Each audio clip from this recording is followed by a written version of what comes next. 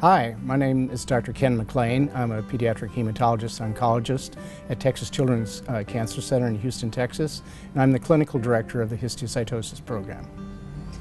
So hi, I'm Carl Allen. I'm also a hematologist-oncologist at Texas Children's Cancer Center. I'm the scientific director of the histiocytosis program, and I work with Ken McClain on histiocytic diseases in children.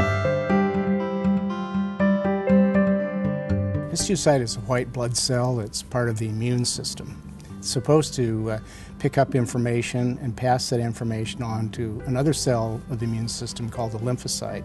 And together they make a response to an immunization, a germ, or a cancer cell. Histiocytosis is a general term for several diseases of these white blood cells called histiocytes. And the histiocytes have the ability to change their form and their function and look differently in these different diseases. But just as a general class, the histiocytoses are diseases where there are too many of these cells along with some other cells collected in some place in the body and causes the disease. The estimate is that there are between 5 to 8 per million children affected by Langerhans cell histiocytosis. That's the most frequent. The second most frequent is the hemophagocytic lymphohistiocytosis, or HLH, and the incidence there is between 1 and 2 per million. The histiocytic diseases are most frequently seen in children from birth to 6 years of age, but it can be at any age.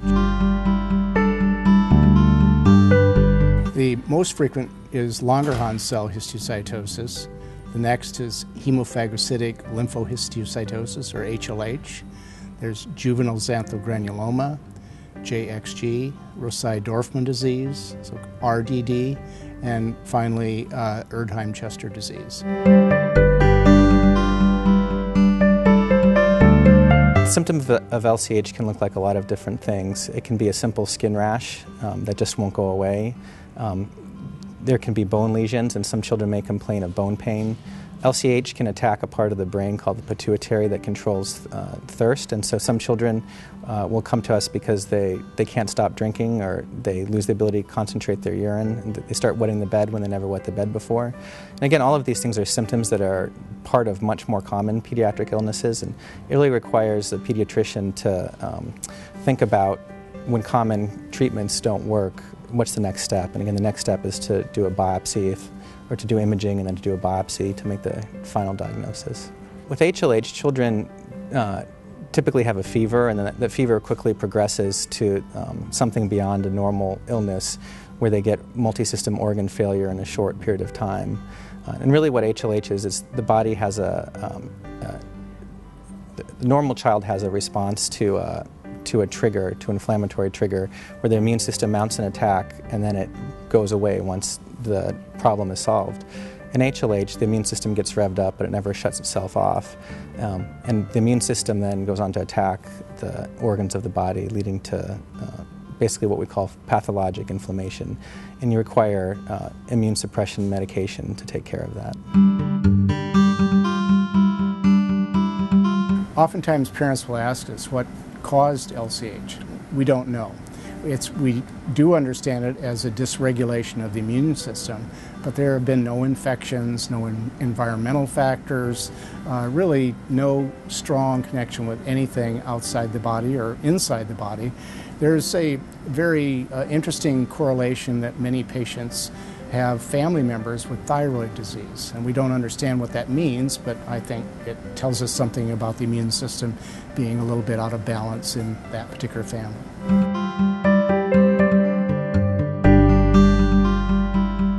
The way we approach treating LCH is similar to the way we treat other childhood cancers and related illnesses, which is to take the experience of cooperative international groups, the best published standard of care.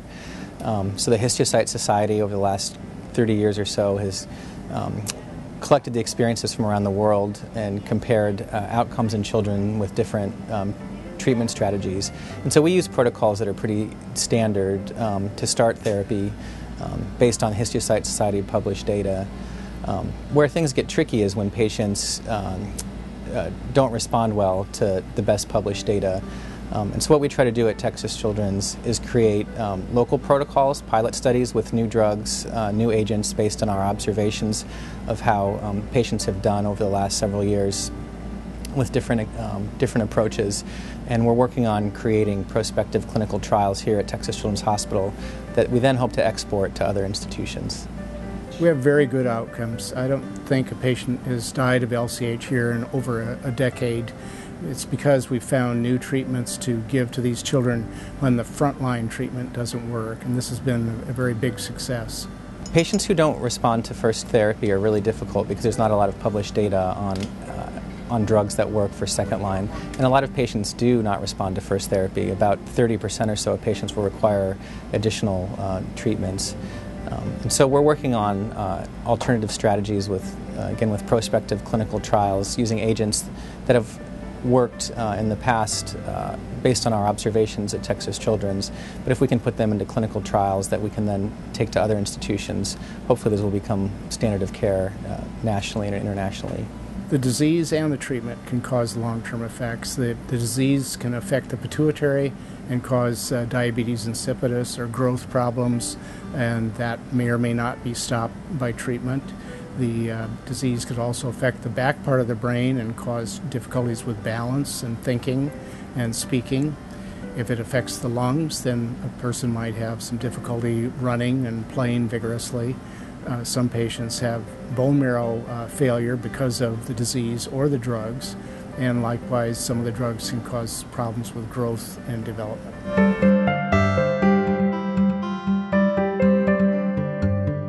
The best way to treat HLH is to recognize it. So without therapy, almost 100% of patients who have HLH will die. And so it's really crucial that HLH be recognized. And so once the diagnosis is made, treatment is a little bit challenging, but it typically consists of strong immune suppression with steroids or antibodies that are aimed to get rid of the parts of the immune system that are hyperactivated. But again, the main point for treating HLH is first to recognize it. Well, overall, patients with HLH who either receive the chemotherapy or go on to stem cell transplant have a 65% overall survival. There can be long-term effects from the treatment of HLH. So again, our goal is to give the best treatment with the most effective treatment with the least side effects. So kids typically will have a prolonged period of immune suppression with steroids, which can have some side effects including immune suppression. And then for those children who go on to bone marrow transplant, that process has some significant side effects as well. So again, what we're trying to do with each stage of this treatment is to find the most effective therapy along with the therapy that will be the least toxic to the patients.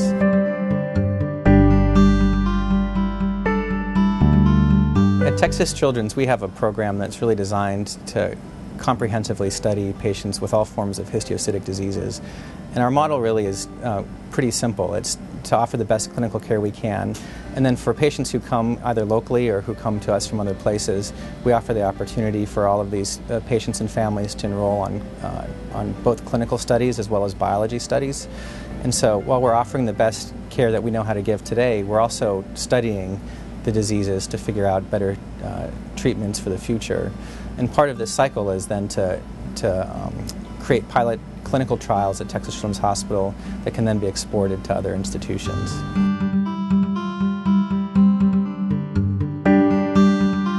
When the patient is referred to the Histiocytosis Center, we have a very smooth process. You call our clinic coordinator, Paula Jones, at 832-822-4866, and she will facilitate your visit by helping you get the radiographs, the pathology slides, and the clinical information that will help us take care of your child the best we know how. When you come here, your child will be fully evaluated by one of the members of our team, and we will look at all the items that are important for understanding your child's disease. We'll give you a recommendation for treatment, and that may be done here, or we may send you home with a plan that can be implemented there. Likewise, for adult patients, we do the same thing. We can implement treatments here, or we can send you home with a plan.